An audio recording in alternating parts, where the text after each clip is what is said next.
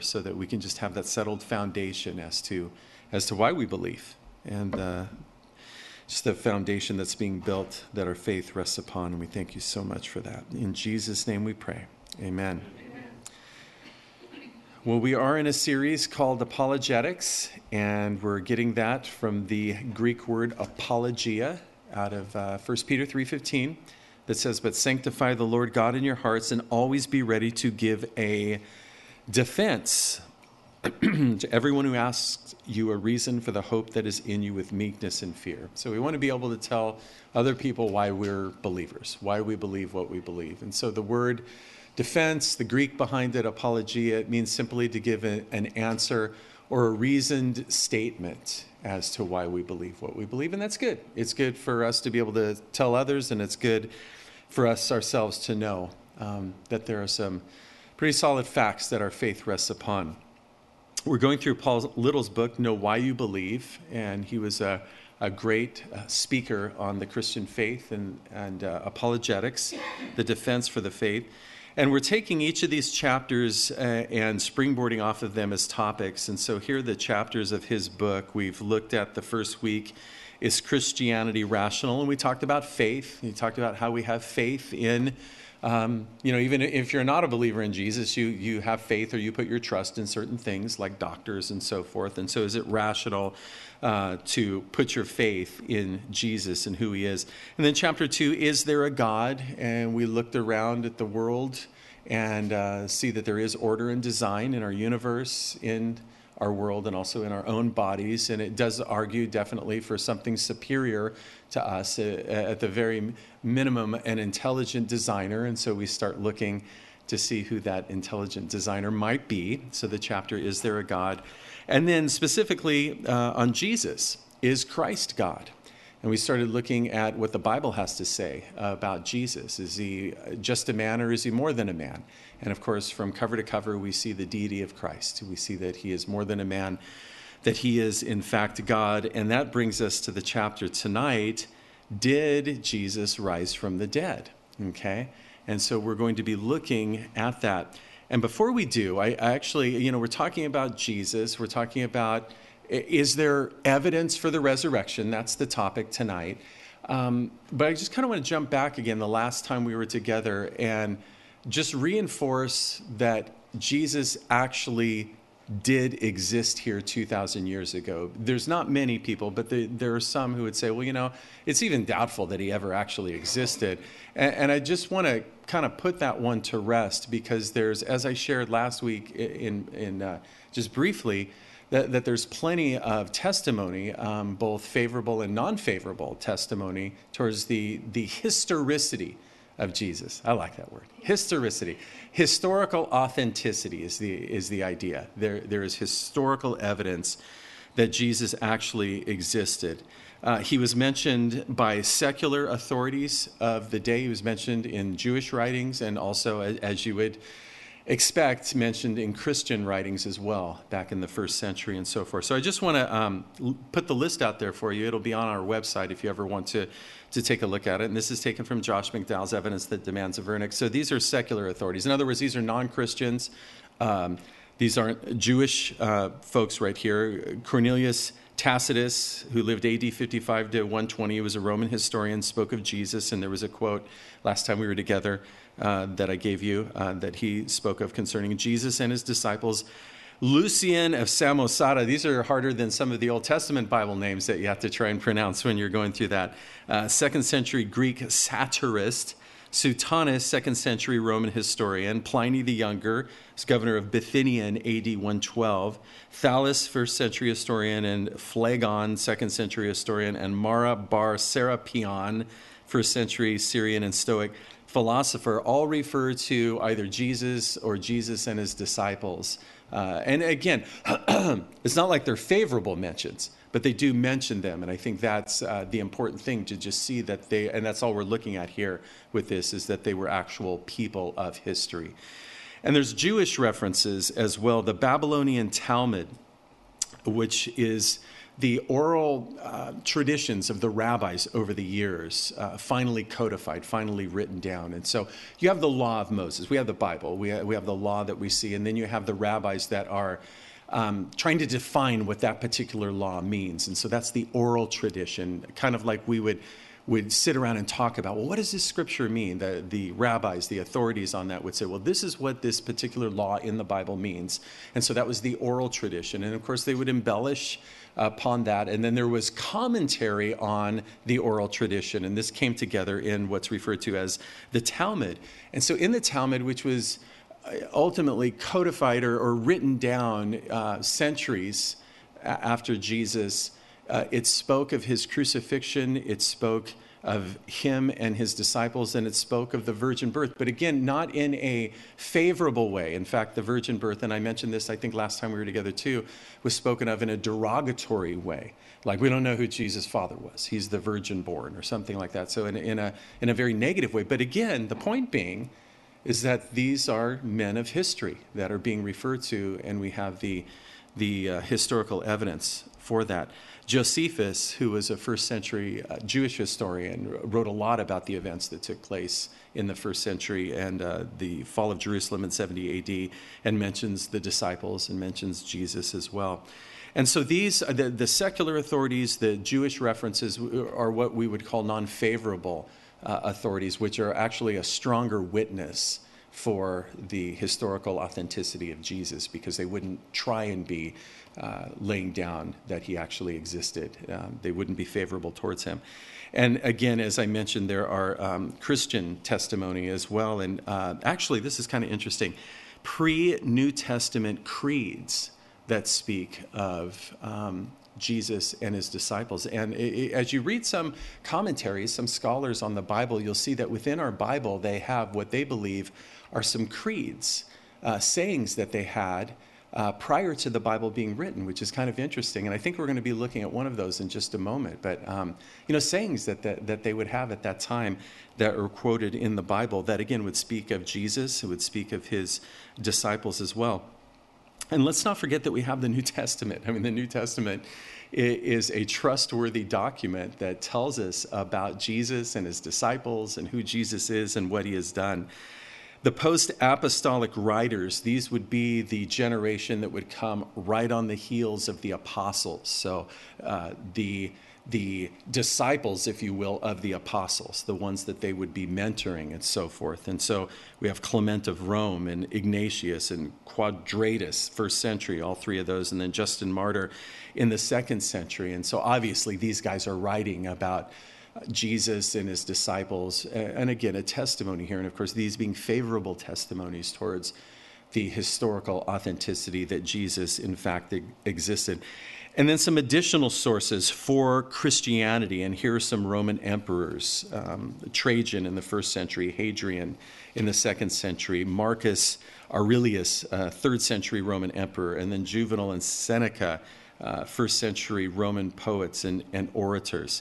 So there is a lot of evidence for the historical authenticity that Jesus actually existed as a person. And as Otto Betz said, no serious scholar has ventured to postulate the non-historicity of Jesus.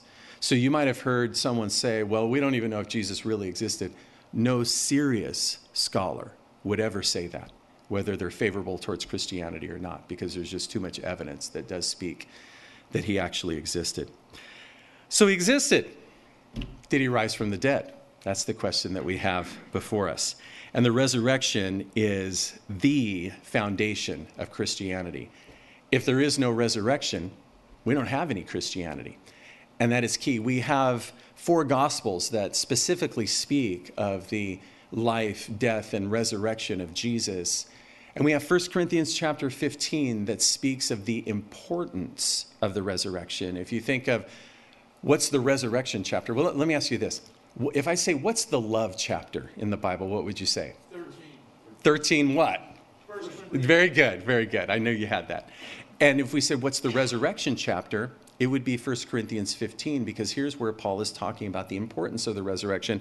And I'd like to start there. So if we could take our Bibles and turn to 1 Corinthians chapter 15, we're going to look at why the resurrection is so important and what some believe are one of the early New Testament creeds that the early believers had at that time. So 1 Corinthians chapter 15, we're just going to look at a few verses and skim over some of this as we look at the foundation of Christianity.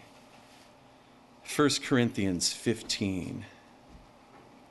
Moreover, brethren, I declare to you the gospel which I preached to you, which also you received and in which you stand, by which also you are saved, if you hold fast that word which I preached to you, unless you believed in vain. So I declare to you the gospel, the good news. And this is probably the most succinct summary of the good news that we have. 1 Corinthians 15, verses 3 and 4. For I delivered to you, first of all, that which I also received, that Christ died for our sins, according to the Scriptures, and that he was buried, and that he rose again the third day, according to the Scriptures. And this is what's believed to be a New Testament early creed, that Jesus died for our sins, as predicted in the Scriptures, that he was buried, and that he rose again. Again, the resurrection, key part of the gospel, that he rose again the third day, according to the Scriptures. And so here is presented the gospel as Paul is writing to the Corinthians, speaking about the importance of the resurrection. And he starts with the good news that Jesus died and that he rose from the dead. And he's going to go in to how important that is. But before he does that, the next thing he says is he was seen. And he starts saying, who saw Jesus after he rose from the dead? And so he speaks about Cephas or Peter, and he speaks about James, his older or younger half-brother. He speaks about the 11 disciples. And verse 6, it says, after that he was seen by over 500 brethren at once, of whom the greater part remain to the present, but some have fallen asleep. As he's saying Jesus was seen, notice what he's saying in verse 6, that Jesus appeared not to just Peter, and only Peter knew about it, or James, and only James knew about it, but over 500 at one time. And he also says that the greater part, which means more than half, are still alive. So in essence, what he's saying is you can go talk to an eyewitness that saw Jesus after he rose from the dead. So this is huge right here as he's stating this. It's huge because it's eyewitness testimony, and it's something that couldn't be refuted.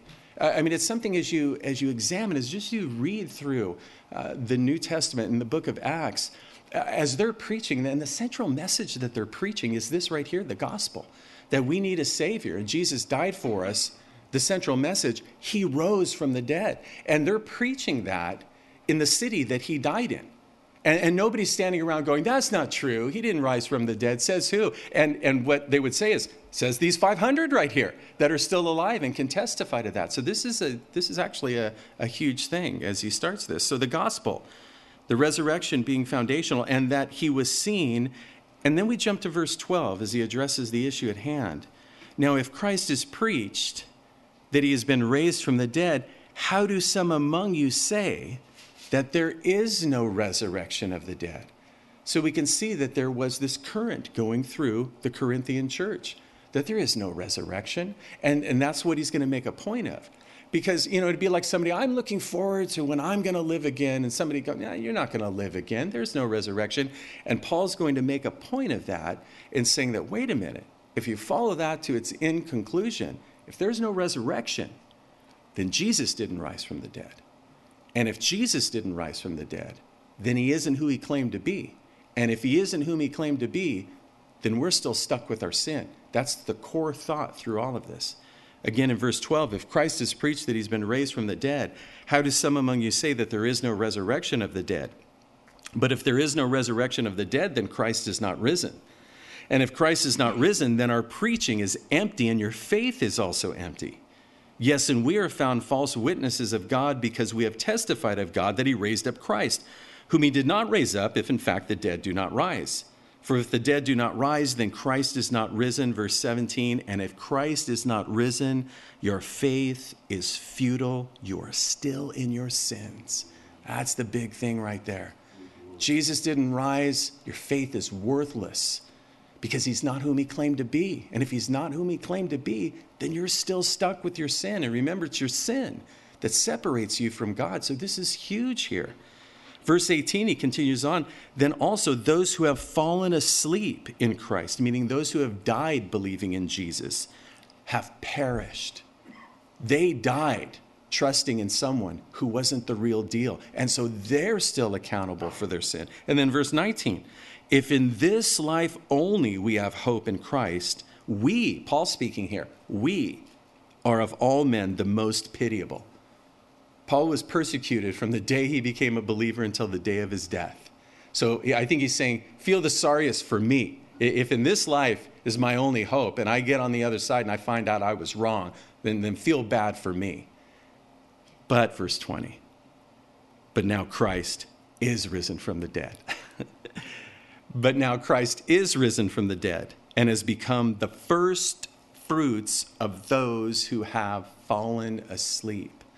We used to trade off messages at the Ocotillo Wells Easter service, Pastor Van Frank from the Baptist Church and me. And oftentimes we did 1 Corinthians 15, and it was a dual message. One of us would go up and preach, if Christ is not risen, and then there would be a song or two after the message, and then the other one would come up and preach, but now Christ is risen. So it was like the ramifications if he didn't rise from the dead, and then the truth that he did rise from the dead. It was always great on the year that I would get the second one, because that's really where the good news is, you know. But the first one, you kind of shake things up.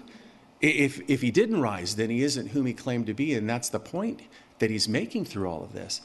But he comes down to verse 20, not just making a statement, but again, that's what we're looking at tonight, is the evidence, just the logical evidence as we look at it for the resurrection, that he did in fact rise. And as it says in verse 20, is the first fruits. And the idea is the first part of the harvest, the anticipation of a great harvest to come after that.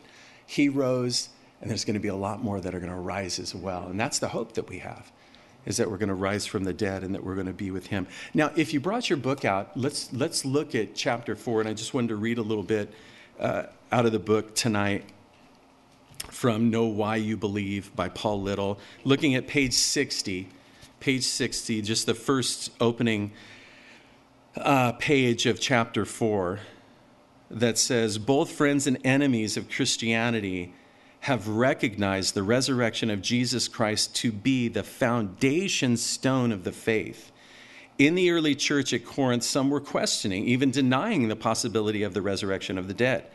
Hearing this, the Apostle Paul gave the astute summary statement, if Christ has not been raised, our preaching is useless, and so is your faith. 1 Corinthians 15:14.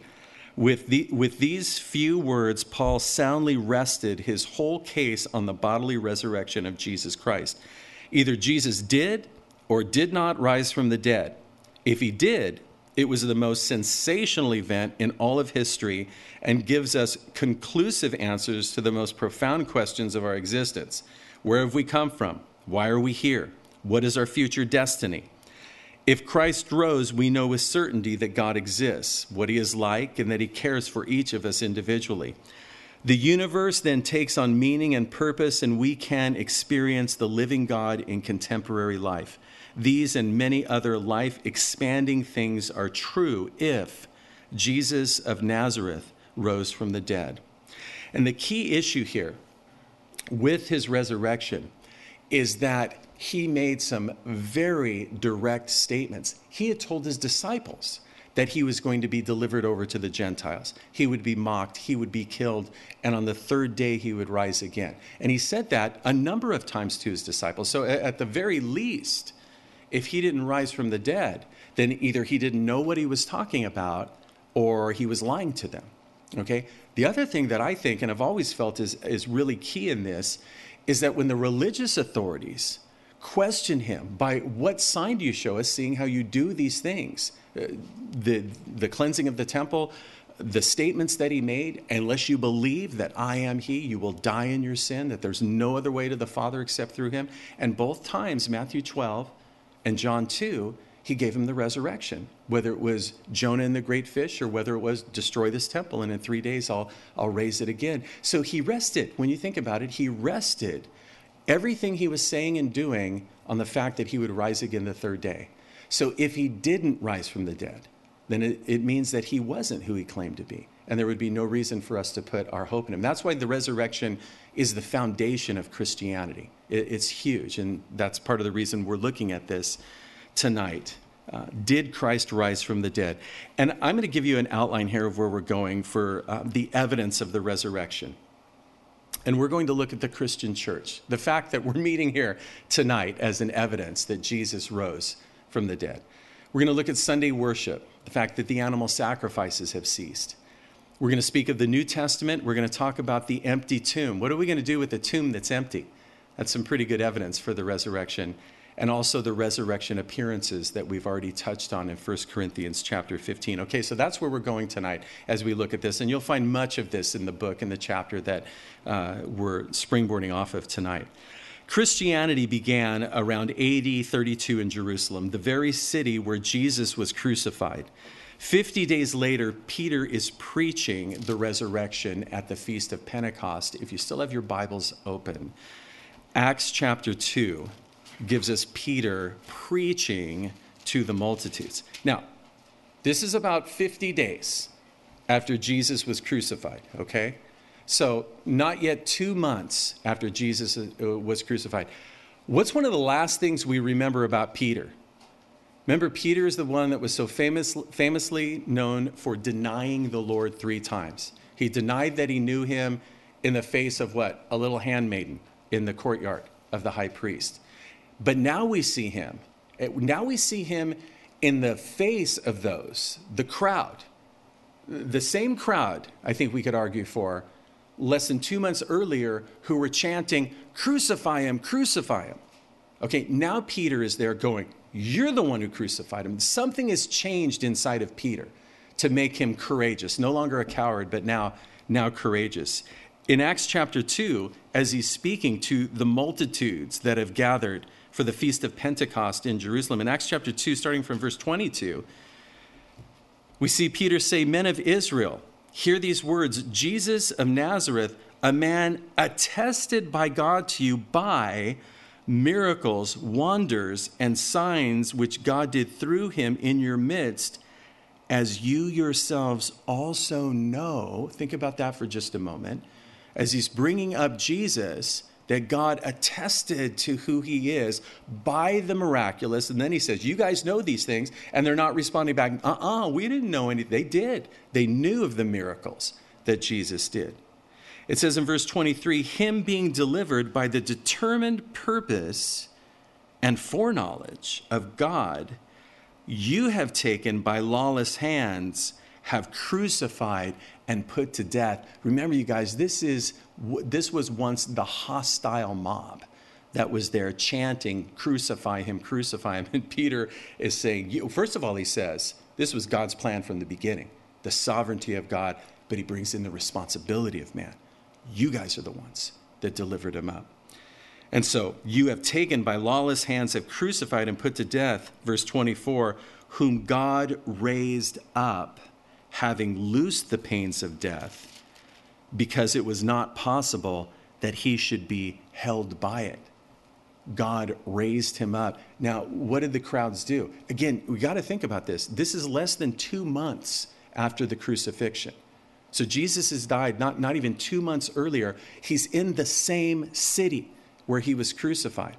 And you have the multitudes around. And how do the multitudes respond when Peter says that Jesus rose from the dead? They don't go, no, that's not true. We don't think. What did they do? They were convicted in their heart, and 3,000 of them get saved. That's some pretty powerful proof that they knew something was going on. Nobody could rise up and go, well, that's not true. He didn't rise from the dead, because he had appeared, like we read in 1 Corinthians 15, to over 500 people. And at this time, they all would have still been alive, because there's no Christian martyrs yet at this point. So they all could have stood up and said, we all saw him. And so the testimony that birthed the Christian church. And so we see the Christian church throughout the book of Acts beginning to gain steam, and we see more and more people become believers. In fact, it began to grow exponentially. And by the early 4th century, when the Roman Emperor Constantine converted to Christianity, historians say there were around 30 million Christians at that time. How can you explain that? How can you explain that this group grew so big? I'm going to suggest to you that it's because Jesus rose from the dead, just like Peter said. And by the way, it was the central message of the early church as you read through the book of Acts. Again, the gospel in its succinct form is Jesus died and he rose again. And they're preaching that not in some other country, but they're preaching that right there in the same city where people could say, that's not true. But they didn't do that. They were like, I need to get my life right with God. And witnesses abounded to that. Josh McDowell, again, in A Ready Defense, he says, the message of a risen man could not have been maintained a moment in Jerusalem if the grave was still occupied. It just wouldn't fly. Turn back a page or two to Acts chapter 1, and notice how Acts chapter 1 begins. Acts chapter 1, beginning from verse 1. The former account I made, O Theophilus, of all that Jesus began both to do and teach until the day in which he was taken up after he, through the Holy Spirit, had given commandments to the apostles whom he had chosen. Verse 3, to whom he also presented himself alive after his suffering by many infallible proofs, being seen by them during 40 days and speaking of things pertaining to the kingdom of God. Many infallible or unmistakable proofs that he, in fact, was alive. Again, not just to the disciples, but to 500 plus. For a period of 40 days, he's showing himself. So there was no question as to whether he was alive from the dead or not. So the birth that we have here, the best explanation for the rise of the church is the resurrection of Jesus. Another thing to think about is the shift to Sunday worship. I think we all know that the Sabbath day is Saturday. As you read through the scriptures, you find that the Sabbath day was to be the day that the children of Israel were not to rest. And initially, that's the idea. They were brought out of Egypt, and they'd been slaves for hundreds of years, and God made this law. And by the way, that's not a bad law, is it? To take one day out of 7 and just rest a little bit, because we rejuvenate, and we're able to get out there and go for it again. This was a sign between God and the nation of Israel. And so they were to rest on the 7th day. Now, as we look, we find that over time, it had become a day where they weren't working, a day where they would go to synagogue and they would open up the scriptures and they would worship God. It was a day set aside to worship God. That's what it had become. And that's a good thing. It's a good thing to have one day out of 7 where we get together corporately and we read the scriptures together and we worship God together. When the church started, we have to recognize this. The church started in Jerusalem with the disciples and the 3,000 that were saved in Acts chapter 2. These people are Jewish that are getting saved. So when we look at the church today, I think most of us are probably Gentiles, not Jewish people. Most of us probably. But at that time, almost exclusively Jewish, and yet they're shifting days that they're worshiping God. They're shifting from Saturday, and now Sunday is the day that they're worshiping God. How do you explain that? How do you explain the shift from one day to the next? Well, in the New Testament, we read about them meeting together on the first day of the week, Acts chapter 20, verse 7, 1 Corinthians 16, verse 2. What happened to change the day of worship from Saturday to Sunday? And I'm going to suggest to you that even though observing the Sabbath day, guys, was one of the 10 commandments. You realize that? Make sure you observe the Sabbath day to keep it holy. What changed? Jesus rose on the first day of the week. So they decided to get together on the first day of the week and to worship him and to celebrate the resurrection. It's really the only answer for it when you think about it. And that brings us to our next point here, is the animal sacrifices ceased. Now, with the animal sacrifices, admittedly, once the Romans destroyed the temple in 70 AD, there's no longer a temple to go to offer the animals as sacrifices. But what about that 38-year period after Jesus rose from the dead and 70 AD when the temple was destroyed? There's no longer animal sacrifice for the Christians taking place. And again, these are primarily Jewish people. This is what God had given to the Jewish people. In Leviticus 17:11, he gave the blood upon the altar to make atonement for the soul, because the life of the flesh is in the blood. And so the animal sacrifices were a covering. It was a covering so that they could have their lives right with God because of the sin that they had committed. But all of a sudden, there's no longer animal sacrifices. Why? I think the answer is what John the Baptist said of Jesus: "Behold, the Lamb of God who takes away the sin of the world." He's the sacrifice. He's the one who died. In fact, there's a passage in Hebrews chapter 10 that oftentimes I think is misinterpreted. But in Hebrews chapter 10, as the author is writing to a group of Jewish Christians who are considering going back to Judaism, going back to the law. The persecution's so heavy by their Jewish brethren that they're thinking about leaving their faith in Jesus and going back to the sacrificial system. And the author of Hebrews says in Hebrews 10:26, if we sin willfully after we've received the knowledge of the truth, there no longer remains a sacrifice for sins. If you leave Jesus and you go back to animal sacrifices, they don't count anymore, is the idea. They don't count. Why? Because the Lamb of God has come. He has come as the sacrifice. So the animal sacrifices were pointing the way, but that came to an end when Jesus ushered in the new covenant. See, that's the thing. Remember at what we refer to as the Lord's Supper, when he passed the cup around. He said, this cup is the new covenant in my blood. The new covenant, not the old covenant of animal sacrifices, but the new covenant of faith in Jesus that God predicted would come 600 years before, Jeremiah 31 through 34. A new covenant I'm bringing. What, for the church, for the Gentiles? No, a new covenant for the house of Israel and the house of Judah. How about that? Are the Gentiles included? Absolutely. But it was for his people that he began that. Isn't that neat? So Jesus ushered that in at Calvary. He ushered in the new covenant. So there's no way you could go back to the old covenant system because it's no longer valid. It's faded away.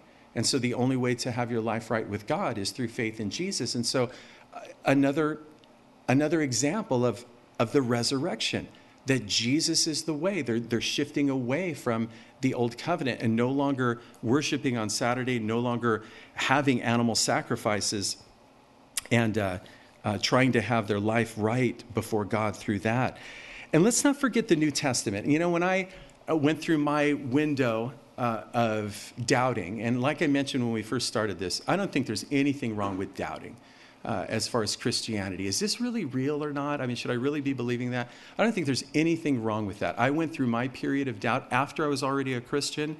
I think what's wrong is if you don't do anything with it. If you just doubt and go, oh, maybe it's not true, and then walk away. I mean, to me, that's foolish. Because there's a lot of evidence, and it's worth looking into. And so during my window, though, I don't want you to make the same mistake that I made. I was like, well, I don't want to look to the Bible because that looks like it's circular reasoning. I don't want to look to the Bible as any kind of proof for the existence of Jesus or the fact that he rose from the dead. I'm going to look at completely other sources. And you know, I went that route, but in the process, I found out that what we have before us is a trustworthy document. And we don't want to just throw that out, because this has, and we're going to see this as we go through these series of times together, we're going to see that there's a lot of manuscript evidence for the Word of God. We're going to see that there's a lot of reasons for us to trust the Bible as God's Word. We have fulfilled prophecies here. That's really pretty big.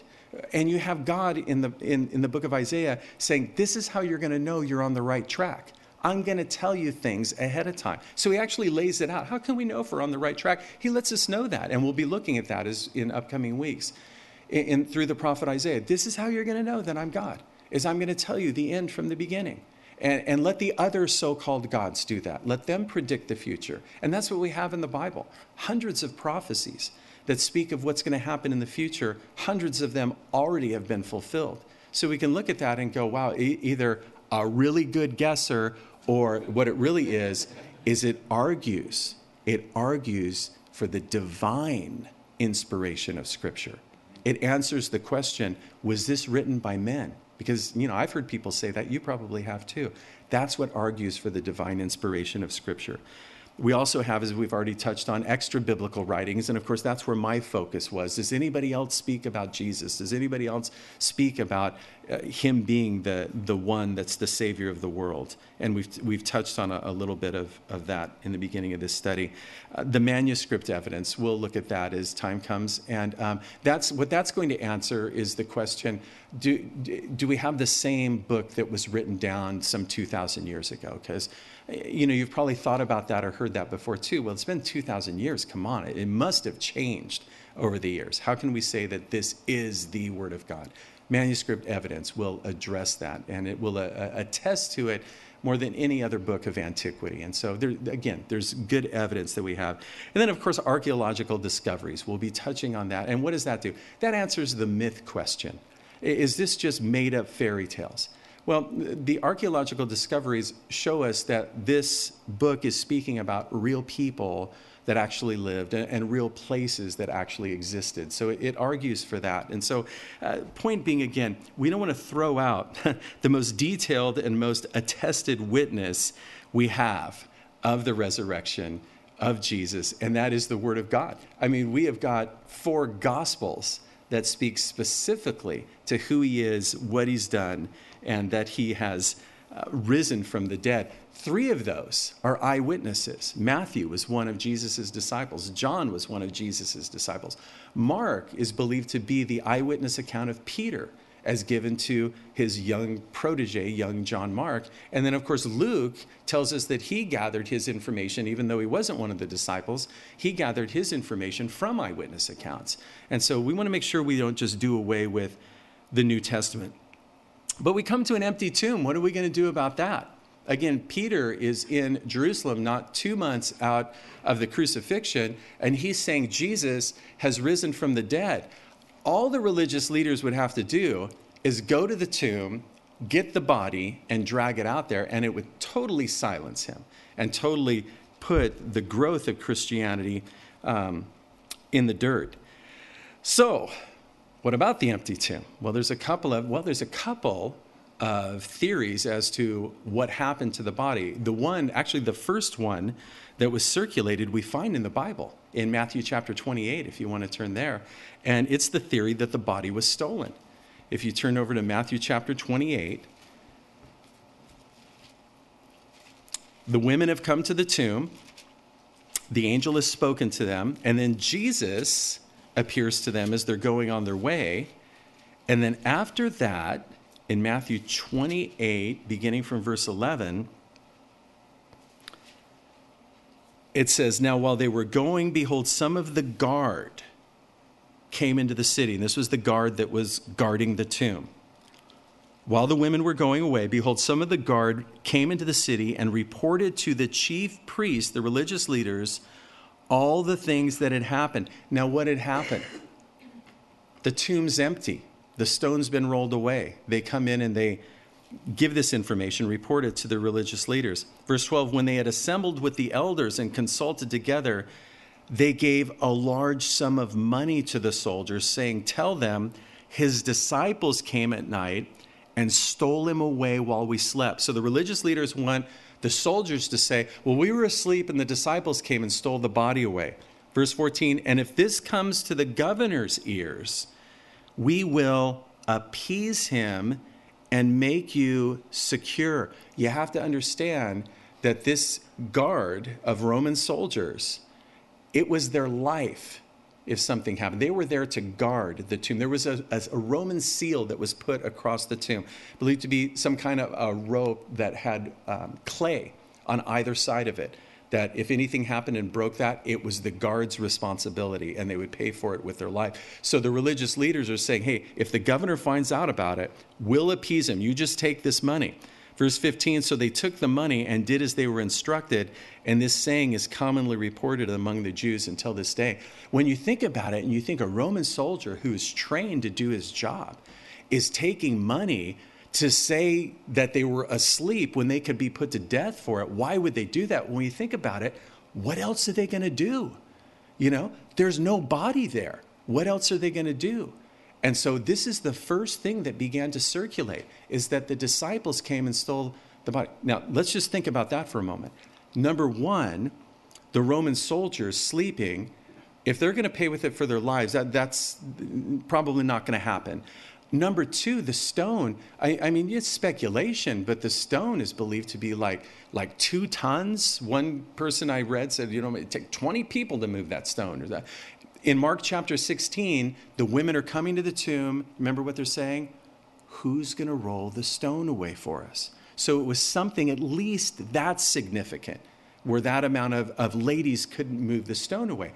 So the disciples, how are they going to come with the Roman soldiers guarding it, move the stone without them knowing, and steal the body of Jesus? And then the big question, why would they do it? Why would they steal the body of Jesus? Would they do it so they could go out and lie that he rose from the dead? Is that the character we see in the disciples, as is reported to us in the Gospels, that they were liars? And the other thing, would they die for a lie? Would they die for a lie that they knew was a lie? That's the thing. There are people who die for lies. I think the Muslim terrorists are a good example of that. They're dying for something that's not true. But the disciples, if they're the ones that stole the body, they would know it's a lie. So it doesn't make any sense, really. Another theory is that the authorities are the ones that stole the body, but that doesn't make any sense either, because the soldiers, they wouldn't risk their lives to do something like that. And the religious authorities, I mean, they would rather have the body so that they could say, no, this thing of the resurrection is wrong. Here's the body right here. So the whole idea of the body being stolen isn't really a good theory. Another theory is that the women went to the wrong tomb. That the women, and you can imagine, they were distraught because Jesus had died, and so they went to the wrong tomb and his body wasn't there. But again, all the religious leaders would have to do is go to the right tomb and produce the body. Surely Joseph of Arimathea knew which tomb was his, and I thought Paul Little brought out a neat idea, as we think of a cemetery with a lot of tombs in it. And yet at that time, it wasn't like that. I mean, this was a tomb in a certain location. It wasn't a tomb among a lot of other tombs. And so going to the wrong tomb, again, isn't a good theory. The swoon theory. The swoon theory is that Jesus did not actually die, but he just fainted when he was upon the cross.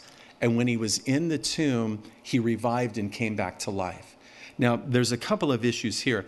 I mean, number one, what he went through before he was on the cross, just to throw out the argument that he didn't die, what he went through. And Lee Strobel goes through this in his book, The Case for Christ, where he examines, or not examines, he interviews, I think it's a medical doctor, concerning the scourging and the crucifixion. And it's very detailed, but suffice it to say, the scourge, leather whips with metal balls and bone fragments in them that would have bruised and just shredded from the back of the neck to the back of the calves.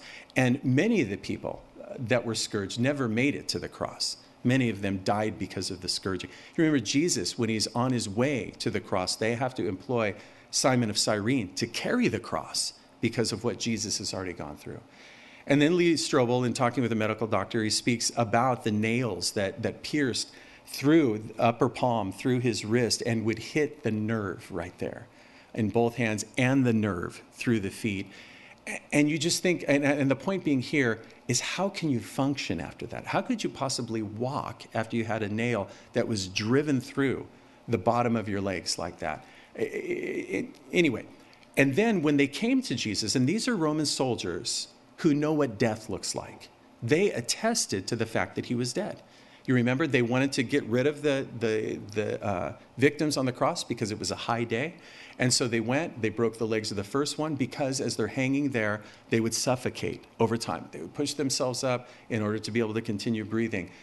So they broke their legs so they could no longer lift themselves up. When they came to Jesus, they saw that he was already dead. And again, they know what death looks like. It fulfills the prophecy that spoke, not a bone of his would be broken.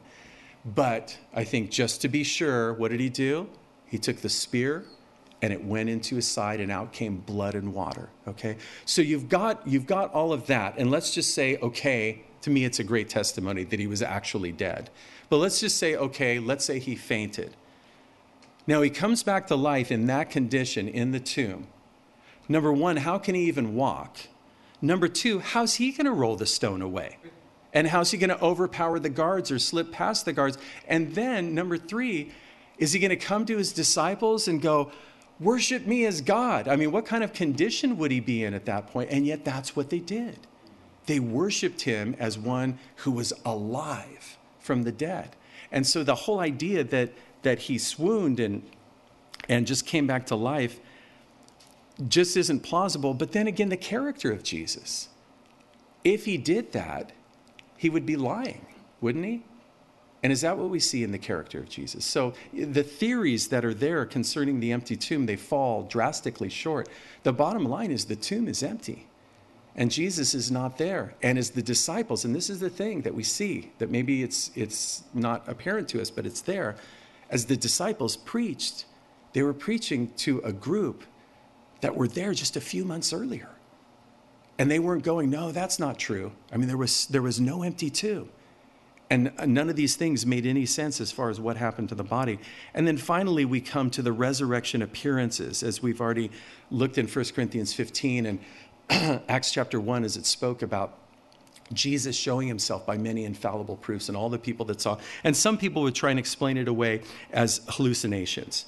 That people, and this is the deal, like if you've lost a loved one, maybe you would, think, I think I saw him there, because you miss them and you would want to see them. And for some people that they would expect that, but this is the key thing here. The disciples didn't expect Jesus to rise from the dead. They were surprised. Even though Jesus had told them, I'm going to be delivered up and be crucified, the third day I'll rise again, it didn't compute. They weren't expecting him to rise from the dead. And how can maybe one person have a hallucination, but how can over 500 people have the same hallucination at the same time? So that falls drastically short. The other thing that I wanted to point out as far as the appearances go is that these people's lives were changed. Remember Peter again, I hate to call him a coward, but he denied the Lord 3 times, and then all of a sudden something is different. On the day of Pentecost, he is bold, he is powerful. I'm going to suggest to you there's 2 things that took place. Number 1, he saw Jesus alive, and it didn't matter to him anymore. My Savior is alive, and I know when I pass from this life, I'm going to be with him. And the second thing is that now he is empowered by the Holy Spirit. Yeah, so he goes forth in boldness with the message that he can verify as an eyewitness. So remember with the disciples as well, though, they're threatened by the religious leaders. They were flogged. They were beaten. They were in prison. The religious leaders forbid the disciples to speak in the name of Jesus. What did the disciples do? They got right back up, went right back out, and they said, we must obey God rather than men. And so the disciples, this is another, the martyrs of the early church. This is another testimony, I think, to the resurrection of Jesus. There was something that changed their life. And as we take a look at the martyrs, those who gave their life, historians like Josephus and Eusebius and others tell us that these men went to their graves one by one, suffering and dying painful deaths for their ongoing belief and preaching that Jesus was Lord and was risen from the dead. And here is a list. Matthew was slain with a sword in a city of Ethiopia. Mark died in Alexandria in northern Egypt after having been cruelly dragged through the streets of that city. Luke was hung upon an olive tree in the land of Greece. John was banished to the island of Patmos, by which he received the revelation of Jesus Christ. He's the only one who didn't die a martyr's death, by the way. John, the disciple whom Jesus loved. I think it's Fox's Book of Martyrs that speaks of him having been boiled in oil, but it didn't do anything to him.